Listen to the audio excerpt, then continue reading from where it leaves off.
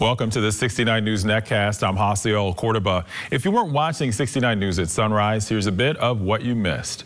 Officials with Lehigh Valley Health Network say the region's at a critical point in the pandemic. The network's infectious disease specialist says the number of patients admitted to its hospitals has doubled in the last 10 days.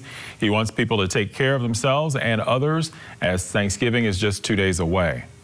St. Luke's has one of Pennsylvania's first outpatient centers for treating COVID-19 up and running. It's now open at the network's Easton campus, and it's using an experimental drug developed by Eli Lilly.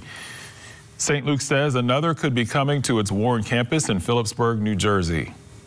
In Monroe County, 2 young adults and a juvenile have been arrested in connection with a deadly shooting. Police say 15-year-old Aiden Pays was fatally shot and a 17-year-old was hurt in Polk Township, Monroe County Sunday night. Police say the shooting happened when a planned drug deal turned into a robbery. And in weather, it's Thanksgiving week and the forecast is giving plenty to be thankful for with some cool, mostly sunny days. For more local news, watch 69 News or get updates at WFMZ.com. With the 69 News Netcast, I'm Hasiel Cordoba.